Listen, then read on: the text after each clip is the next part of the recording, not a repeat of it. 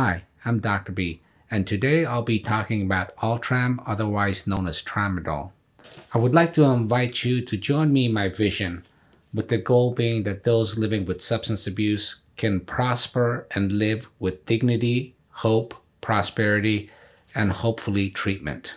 To do that, please go ahead and click and subscribe to our channel and click the bell as well. This morning I got a little notification from Vice News. I do follow that channel quite a bit. I enjoy it. There's always wonderful, controversial topics done really well in terms of coverage. And it was actually about, I believe, the World Cycling Federation, or the body that kind of monitors substance abuse. And they were talking about, interestingly enough, Tramadol, otherwise known as Ultram. And there was this discussion about this drug being a drug of abuse, and they were going to ban it. In either case, you can find it on Vice News, and it was very interesting. And every once in a while, I get questions regarding Tramadol or Ultram. I'll just continue to refer to it as Ultram. And I just recently had 2 patients that were dealing very, very heavily with this medication. And they were looking for detoxes for this, which I'm still working with these patients on. So I thought it would be great to do a little bit of education on this medication because there seems to be a lot of confusion out there. Let's do again a historical approach, and I think that's interesting and gives insight to the drug in a different way. That's a much more comprehensive approach. This medication was discovered in the 60s and eventually made it to the UK and the United States in the 90s, but it was discovered in a pharmaceutical company in the 60s in Germany, I believe, again. And this is interesting because I don't even know if I can say this, but Bayer Aspirin is who discovered heroin in the late 1880s, and it was sold, heroin was sold as a non-addicting cough suppressant. And in fact, if you look up the name heroin, its linguistic roots, it means heroic. And that's because the guys that took it in the laboratory, because they were testing it on themselves at that time, they felt quite heroic after taking heroin. And so the rest is history, right? World War I, a lot of trauma, a lot of pain, heroin, etc. So I just thought that was a little interesting historical tidbit. But in that same way, Tramadol was discovered in a laboratory, pharmaceutical laboratory in Germany in the 60s. I believe it was 1963.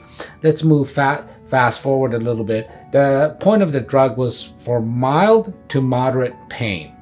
In the 90s, it's when really the marketing took off in the United States and I believe UK, but it was really marketed as a non-addicting, viable alternative to opioids. Now keep in mind, this drug is a non-opioid opioid receptor agonist. What do I mean by that?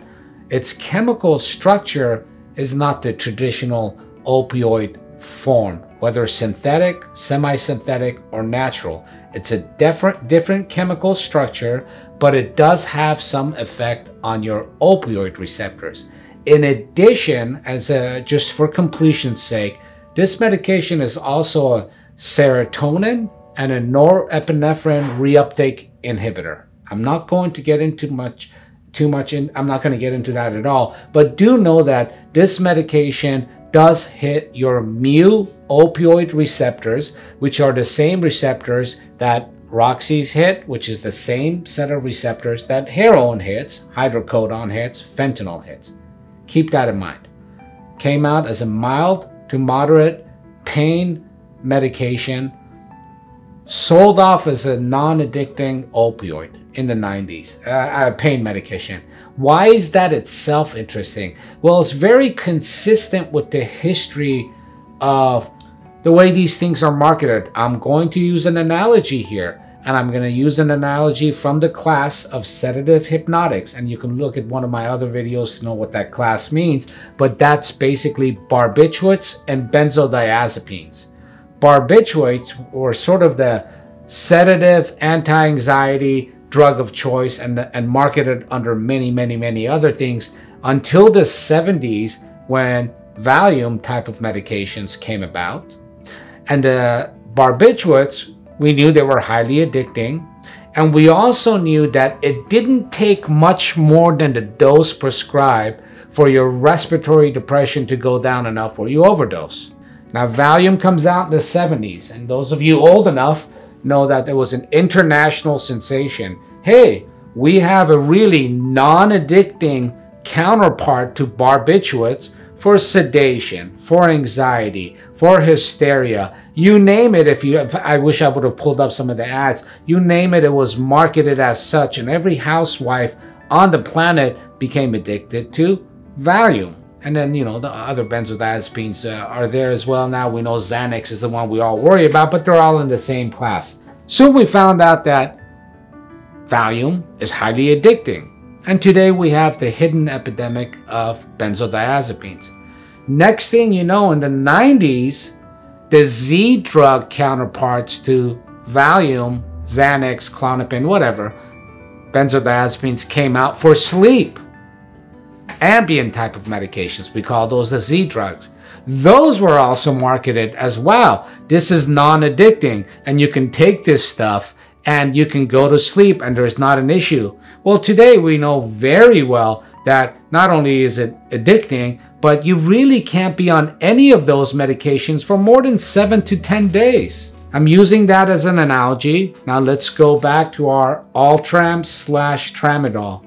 In the 90s, it starts getting heavily marketed. Hey, this is a great medication. In fact, it's non-opiate and it's great for mild to moderate pain. It is true how it turns on the opiate mu receptor is about 10 times less powerful than morphine, but nevertheless, it's hitting the opioid receptor. And that being said, for those vulnerable and the potential for addiction is 100% there.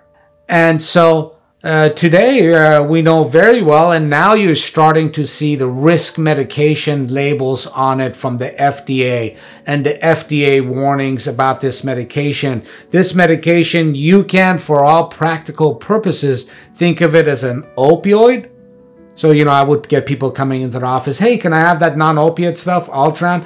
It's the same thing, has the same potential for abuse, for addiction. In addition, it has all the same withdrawal effects, potentially, for a lot of people as, let's say, hydrocodone, morphine, heroin. Now, somebody might see this and say, no way, I take this stuff, it's not an issue. Again, it's a lot less powerful than heroin, than morphine, than fentanyl, but it's the same pharmacological effect, the same physiological addictive properties, and for many, many people, potentially the same withdrawal effects. And I think it's really important to note that, one, I think there has to be this education about this medication. Tramadol is something that hits your opioid receptors. When they sell it off as a non-opioid pain medication, they can say that because by chemical structure, it's not in the family of opiates. So I can say, here, take this, it's a non-opiate pain medication, and people can just inhale it. So A, that's not true. B, I think it's a very important historical lesson here, where we saw it with the class of sedative hypnotics, barbiturates, benzodiazepines, and then Z drugs, the sleep medications, where they were all addicting and had the same potential side effects. Well, this is the same issue here. I think one of the areas that people were using it heavily to treat is fibromyalgia.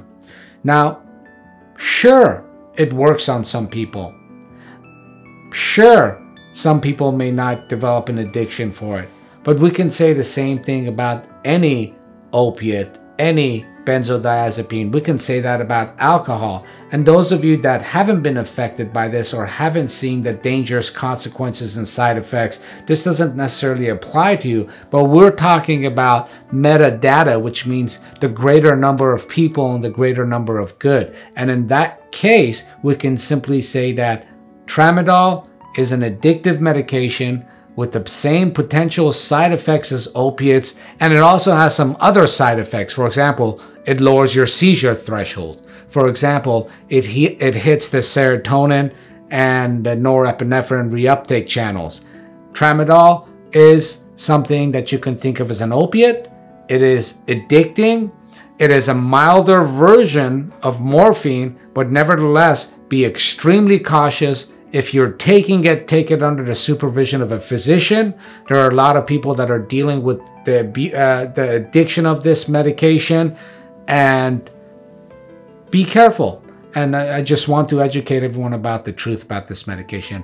Thank you very much. If you enjoyed that, please go ahead and click below for some of our other videos. And let me please remind you, please subscribe and ring the bell. We are a non-profit endeavor here with the goal of education and reaching out to the substance abuse community. Have a great day.